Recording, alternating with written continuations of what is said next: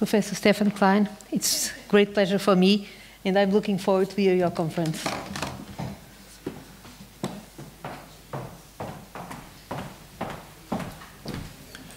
Thank you very much, Teresa, for your kind introduction, and thank you to all the organizers for inviting me to this wonderful conference. And I would like to take the opportunities just to make 3 points. First, happiness tells us something about our needs and capabilities. Second, you can train happiness. And third, happiness is not only an individual issue, but it's also a social issue. So my title is Towards the Science of Happiness, and you might ask yourself, well, can there be a science of happiness at all? And let me just ask you the question in a little different way, namely, what makes you happy? So I'll tell you what makes me happy. For me, it's, for example, standing on top of a mountain on a clear morning. And it's easy to understand why. You see, I grew up in the mountains in the Alps, and just seeing the mountains below me gives me a sense of really belonging to this world. And from you, having been born and raised at the seaside, it may be very different.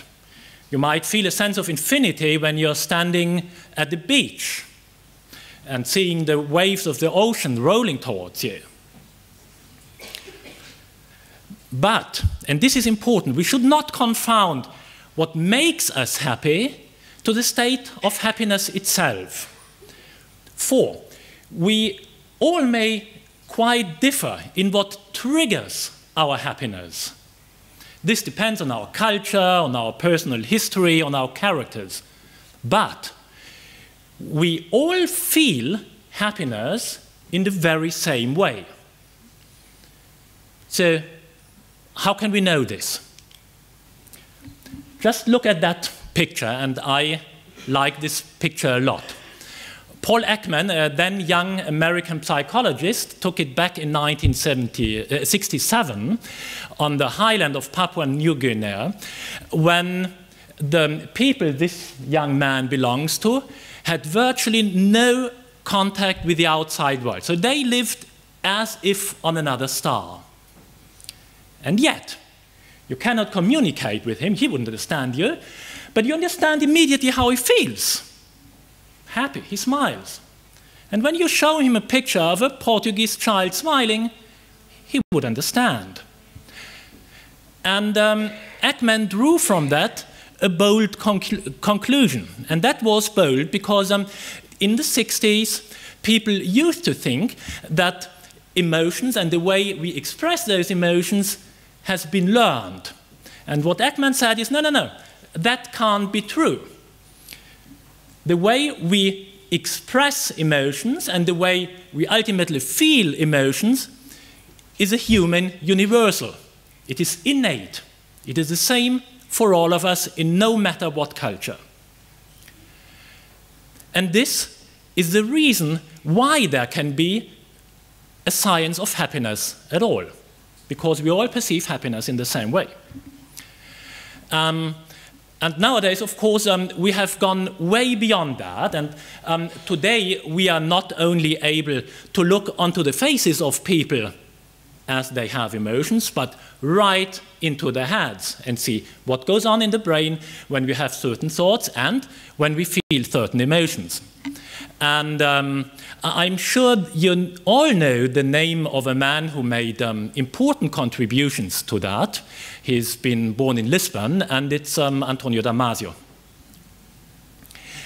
So when Damasio's lab, then in America, published those pictures in 2000, oh, yes, in 2000, they made a big splash. It was a big sensation. So what do you see here?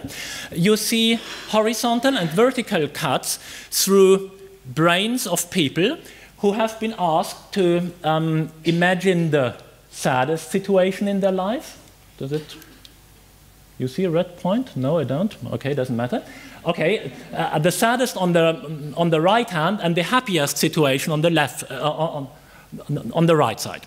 So the saddest situation for most of them, of course, was the loss of a beloved one, and the happiest situation, well, you can guess it, falling in love, day of a marriage, etc.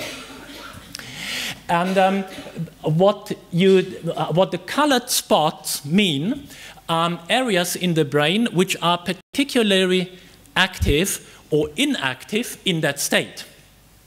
And what Damasio and his people found is that there is a consistent reaction in all humans in the brain with those feelings. I still find this graphic absolutely fascinating because even without going into the details, which I have no time to do now, they can teach us three things. And the first one is maybe the most important. Yes, you can indeed measure happiness. Happiness has stopped to be a merely subjective state. It has an objective side.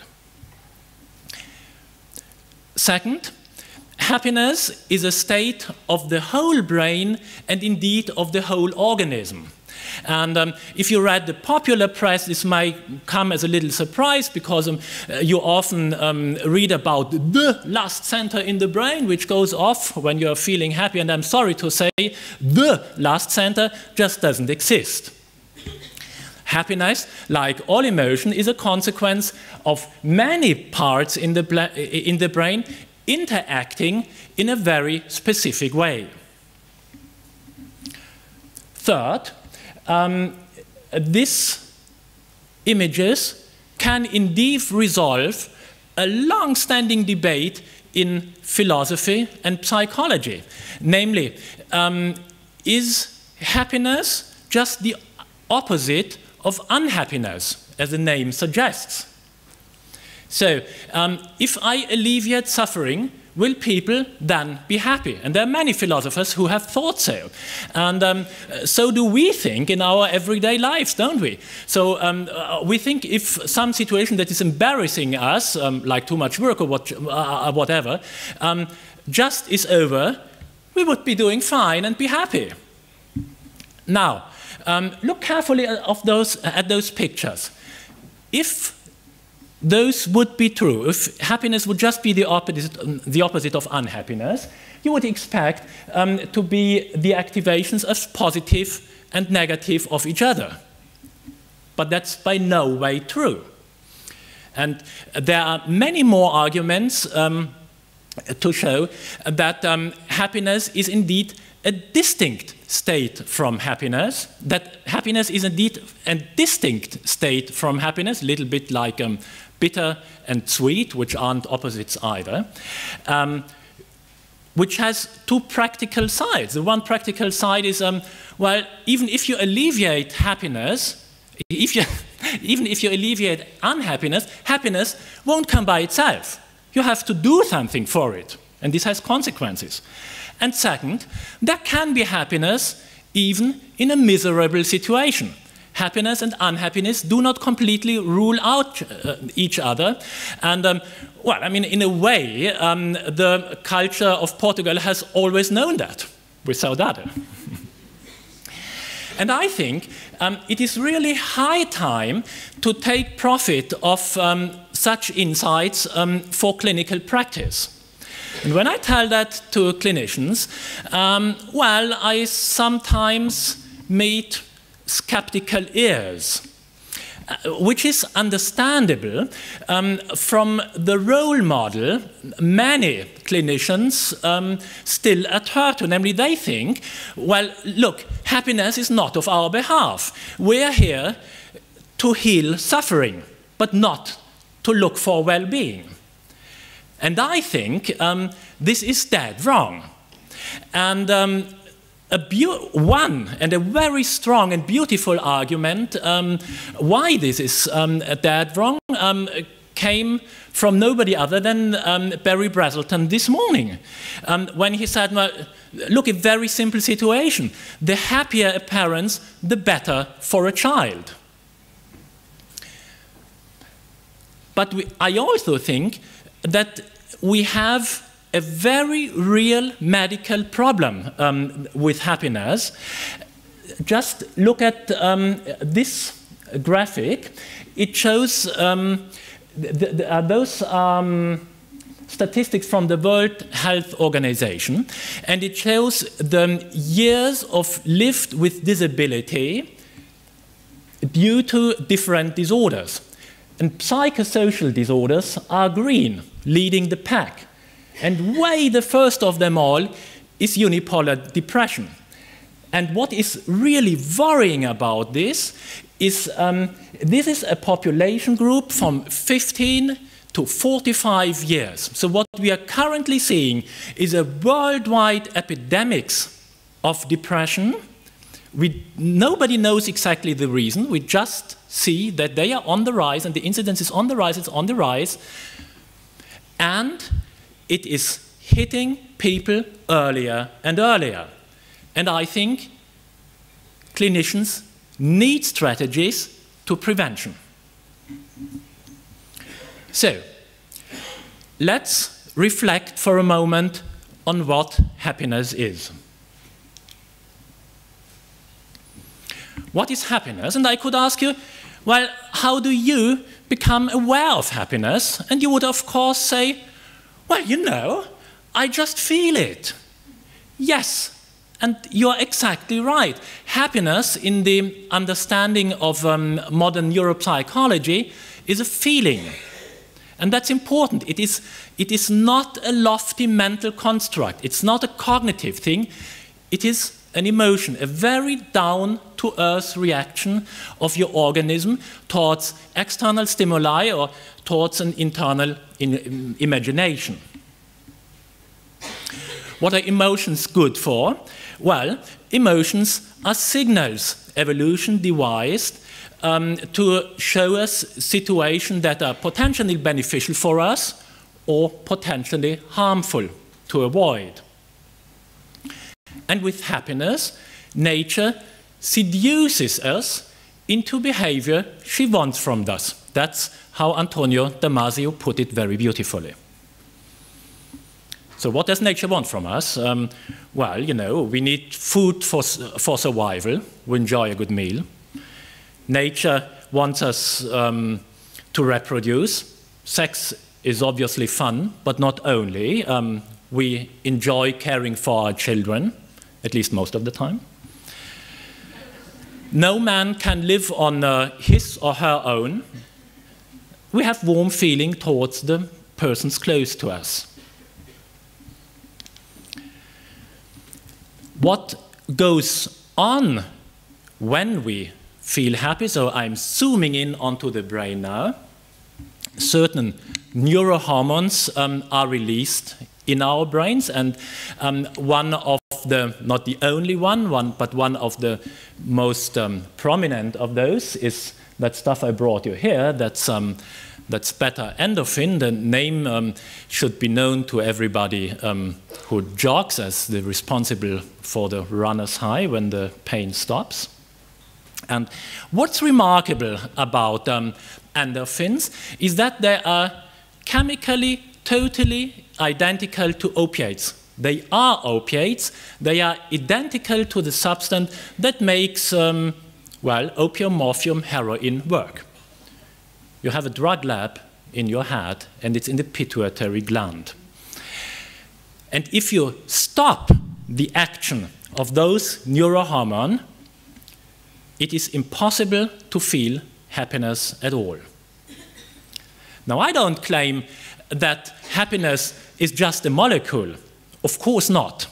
But it's important to understand what is necessary to be able to feel happy, and not only to feel happy, to get anywhere at all.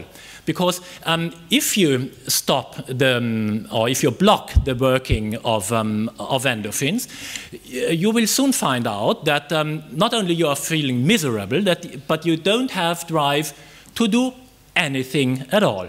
You get nowhere. So,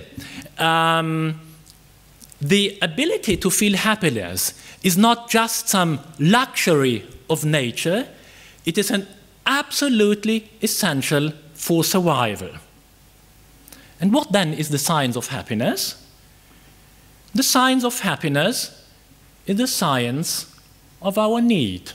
Happiness is there to signal us our needs. And you see, a problem in the last couple of decades is that we have kind of restricted our understandings of our needs and hence our understanding of happiness by thinking that, well, happiness is about just what I can get, and I'll be the happier the more I can get. So we acknowledge, rightly, very rightly, material needs, needs for securities, maybe a little more esoteric, needs for personal growth, but we tend to neglect other needs which I think which are just as important as the desire we have for fairness or the desire to help other people. And we tend to treat them as kind of secondary needs, as non-innate needs, as kind of a matter of education, that we have been, it's not part of our nature that at times we are generous and cooperative, but because we have been taught to be that way. And if you are working intimately with small children, as I suspect as most of you are, you should have some doubts about it. And to fuel those doubts, I brought you a video of an experiment that was done at the Max Planck Institute for Evolutionary Anthropology in Leipzig. This young man is 1.5 years old. And look what he's doing.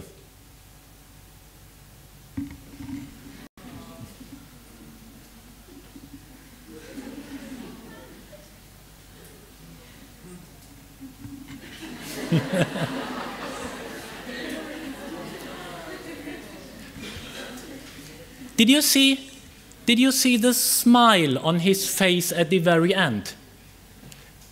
He was happy to help.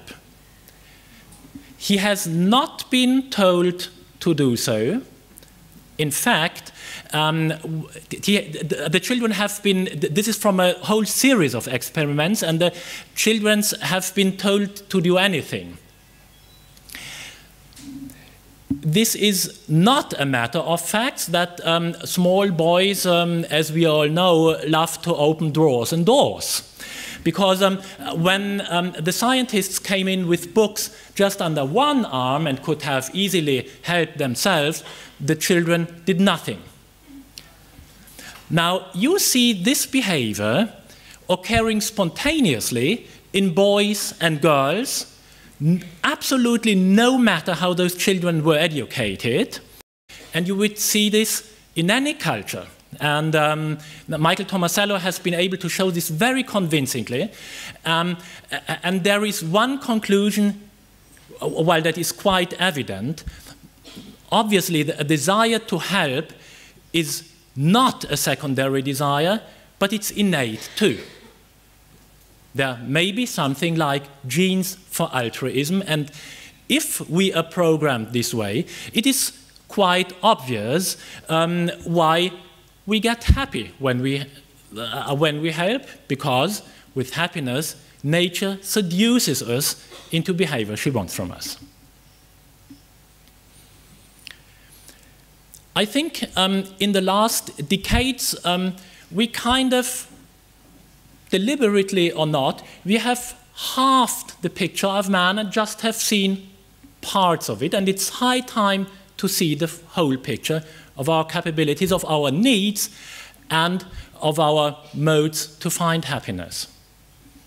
Which brings me to the next chapter of my talk, namely the joy of anticipation, which, as you all know from the feeling of butterflies in your belly, is something quite different from the enjoyment after a need or something you wanted has been fulfilled. Happiness, after all, is not only there to signal needs to be fulfilled, but also to signal promises, promising situations.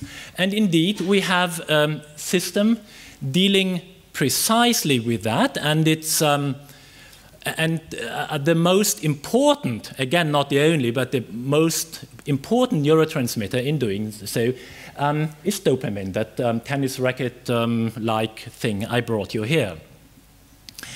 And dopamine and the dopaminergic system is indeed remarkable, because dopamine, when it's being released, affects wide area. It is no exaggeration to see that it changes the working of your whole brain. It's a neuromodulator.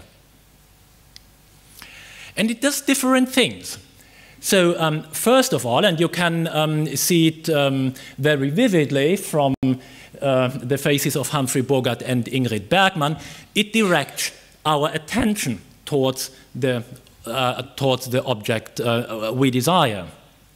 Second, it of course creates a sense of euphoria, but it does, importantly, do something more, and that's what Wolfram Schulz, a neuroscientist now working in Cambridge, has taught us in the mid-90s. Namely, it gives us, it's a feedback system. It gives us feedback if an expectation has been met, and then promotes learning, which makes eminent sense. If my expectation about a restaurant here in Lisbon has been met, I'm well advised to remember the place and the restaurant for the next time of good food. And this, of course, doesn't work only with love and with restaurant, and not only with human primates, but with other animals too. Just look at this chimp, who is also looking for food. And he's very creative, isn't he? He's using a stick. That's tool use in animals. And it's the dopamine system which enables precisely that. Lust, curiosity, and learning are intrinsically interrelated. And you can turn it also the other way around. There is no learning without lust, but of course, as any scientist knows, insight makes you happy. And because I think that this finding from neuroscience has enormous implications to the way we deal in particular with children, I want to stay at this point for a moment.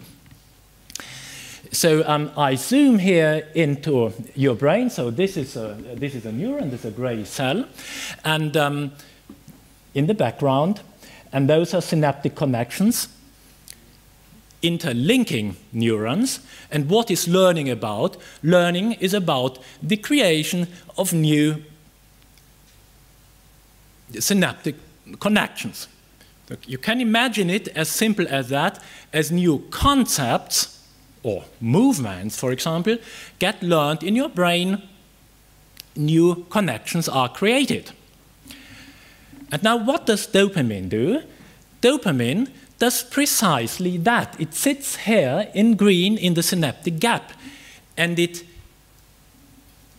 enables and helps with the formation of new connections in the brain. So creativity is in fact linked to positive and not to negative emotions. And I'm stressing that because there is a myth in our societies that you become creative and analytical and brilliant if you deeply suffer from the world. And it's just that. It's a myth. And I'd be happy to say more about that in the discussion. For the moment, I'd just like to make the point that you don't only see this from findings of fundamental neuroscience, but also from beautiful behavioral experiment. Alice Eisen in Cornell was a pioneer in doing so, and she indeed could show that a simple present or a compliment, like what a beautiful red blazer you're having today, makes you smile. It enhances your mood a little bit. And this is enough to not only improve, for a short time, of course, your creative abilities, but also your analytical abilities. Positive emotions are there to promote learning, and the Americans have a very fitting saying about it, namely your brain runs on fun. Your brain runs on fun. And what are we doing in our schools? We try to make our children learn through fear. Get this and that grade, otherwise horrible things will happen. Well, yes, it works. But what a waste of talent. What a scandalous waste of talent. So, as I have talked about universalities for half an hour, let's turn to individual differences. Why are some people happier than others?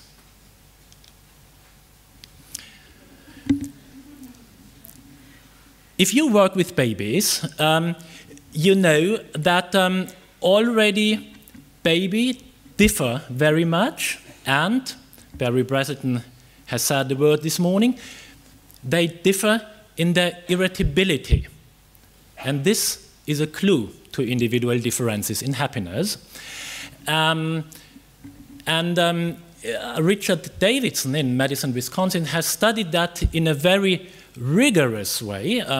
His way to irritate babies was liquid. So on the tongue of one baby, he dropped a few drops of sugar water, and on the tongue of other baby, he used concentrated lemon juice. And then he looked what happened. And what he found is some babies teased with the lemon juice cry longer than others. They are more irritable also in other situations. For example, when the mother leaves the room. Davidson now could show that this irritability correlates with a slight asymmetry in prefrontal brain activity.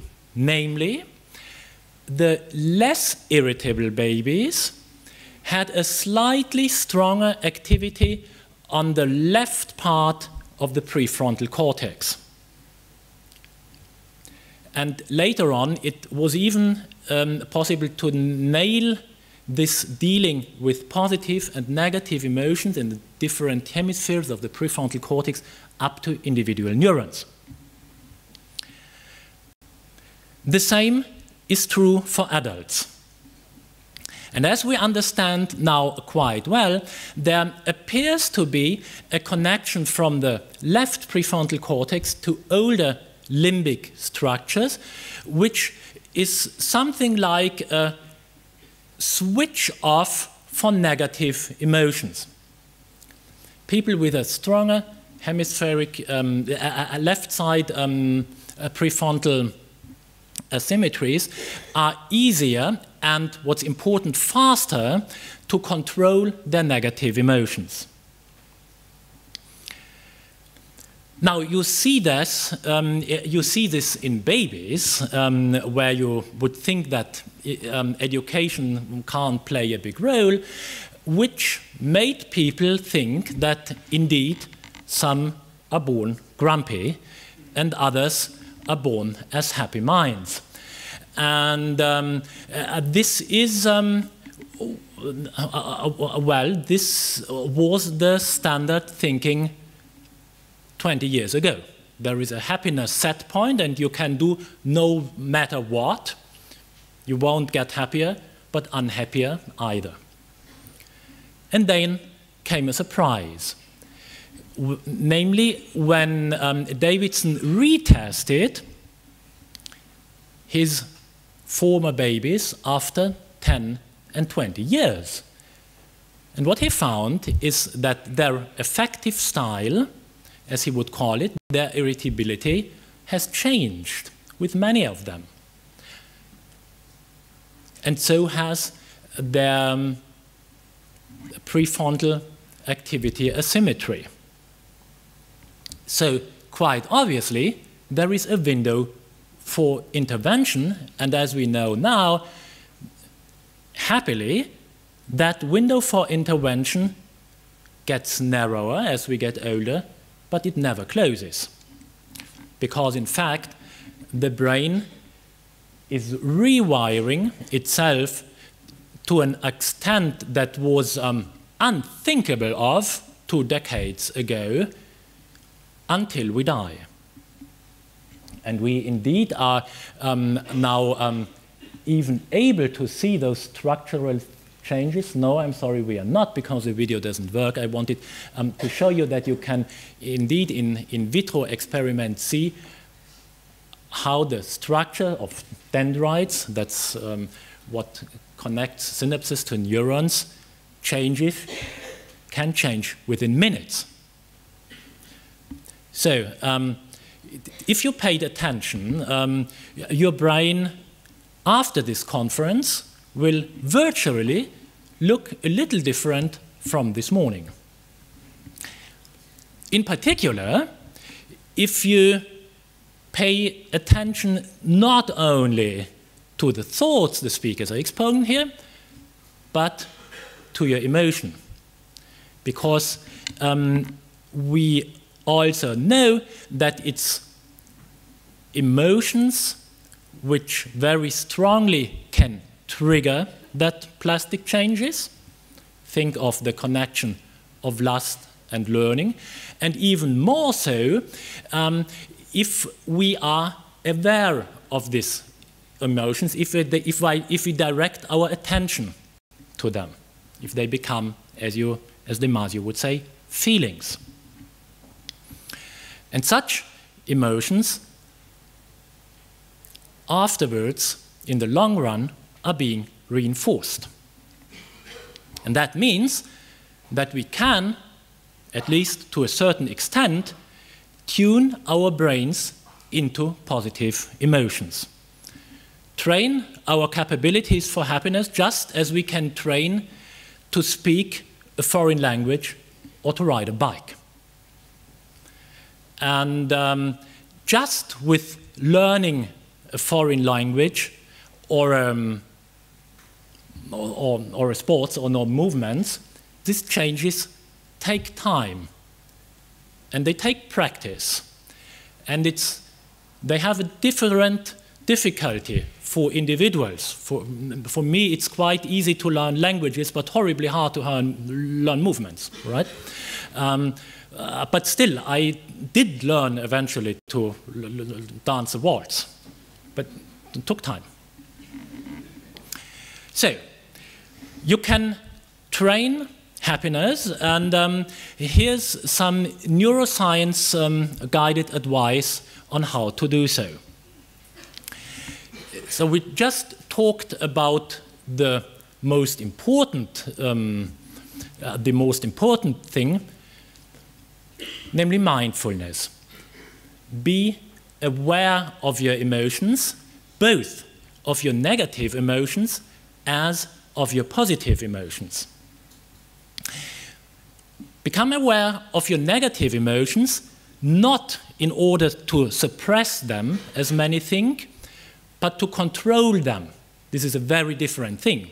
Controlling one's emotion means becoming aware of a situation that I'm angry, I don't want to be treated that way, and that's fine, But now it's a signal. I know the message now. The emotion has lost its use. And I can indeed direct my attention to something else. I'm not saying that this is always easy, but it can be trained. And most of you will know that this is a highly effective intervention in adult psychotherapy. This is, of course, nothing else than cognitive psychotherapy. Fewer of you know probably that such strategies can routinely be used and taught to children. Martin Seligman has done just that in schools, and I think it is a very good idea. But again, this is only part of the coin. We are not only there to alleviate suffering, but to promote well-being. Become aware of your positive emotions in order to reinforce them. And Giovanni Fava, an Italian psychiatrist, has shown very convincingly that doing a simple thing like keeping a journal of your good moment indeed can help even depressed patients out of their situation. And of course, it works as well as with the non-depressed. And it works with children.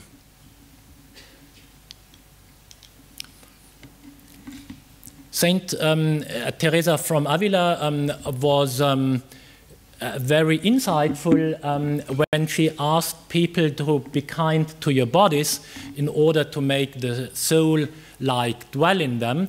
And that is, of course, exactly right. Happiness is an enormously bodily emotion, and if we look to findings from social psychology, you consistently see that the people more satisfied with their lives move more. Be active. And, in particular with children, foster their curiosity. So, this was the individual side of happiness, but I promised you to talk about the social side of it, and I think indeed we should, not only as Borussia Dortmund might win the championship, the Champions League. There's a more urgent reason to that, namely the current political and economical situation. So look at those gentlemen for a moment. They're obviously happy, aren't they? Are they happy because they won that ugly cup? I doubt it. They are happy because they attained at a goal together, and because hundred thousands are cheering with them. Yes, happiness has a lot to do with the fulfillment of our needs. This is obvious. But it, and that now has been overlooked, it does not only depend on what we get and how much we get. Importantly, it depends on how we attain a goal, how we get there. And this, of course, totally flies in the face of standard economical thinking. A €100 bill is there to make you happy no matter how you got it. Well, that's how economists theorize. But as we can measure happiness now, let's make some experiments.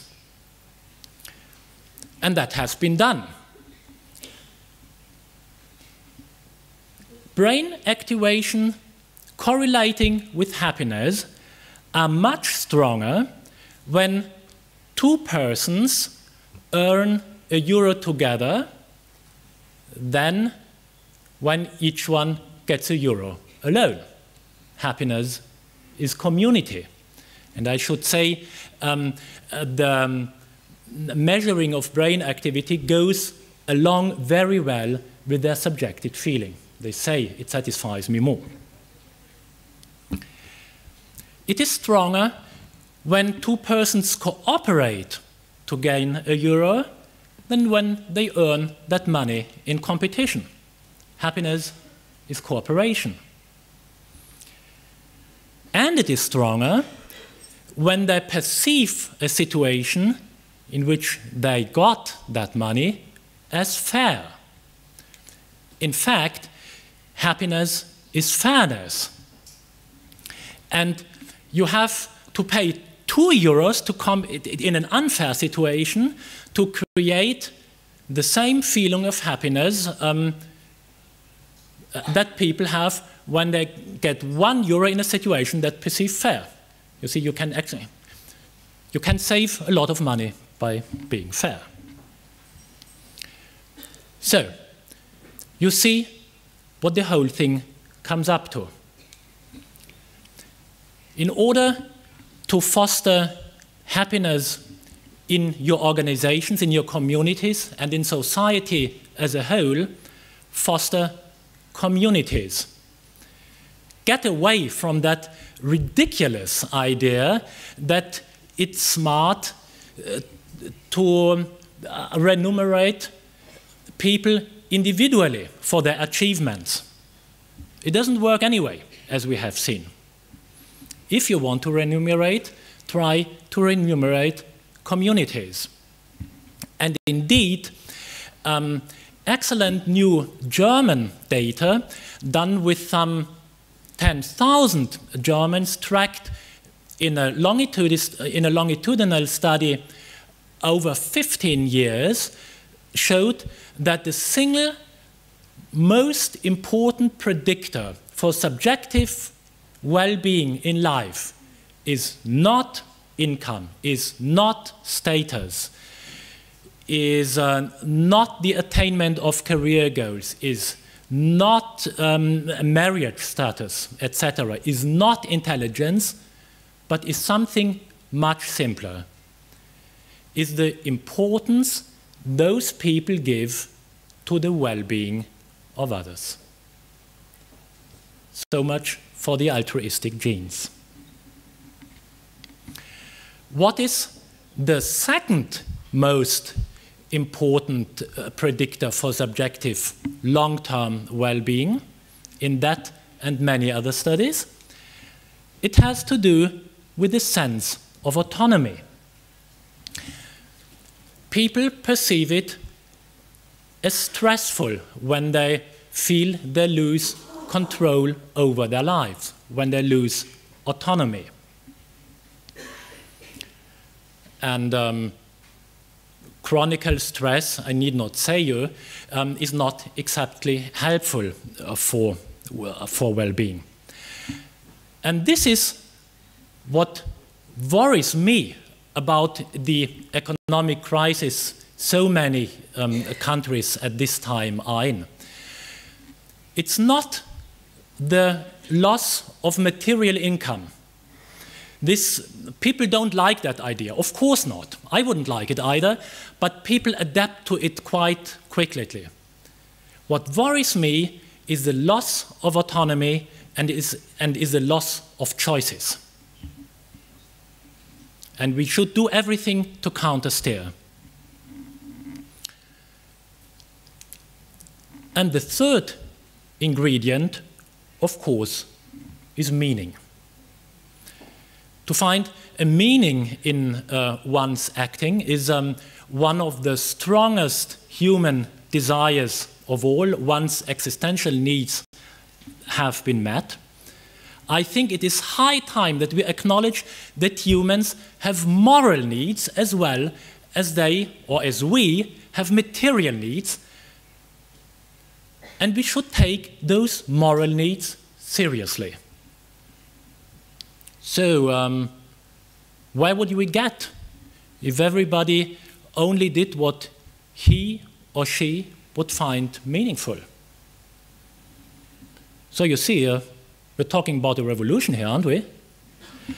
And happiness is not a petty concept. It has to do nothing or not much with my own little garden with high fences around it. We are talking about a revolution here, but about a revolution everybody can understand, nobody will have to suffer for, and which is going to foster well-being. I would like to close with a quote that is very old, that is from Epicurus. It is from more than 2,500 years old, but I think it is still very true that we should bestow great care on happiness because we have everything when it is present and do everything when it lacks. And I think precisely this is a challenge for you clinicians. Bestow this care upon your own happiness and upon the happiness of your fellow humans. Thank you very much.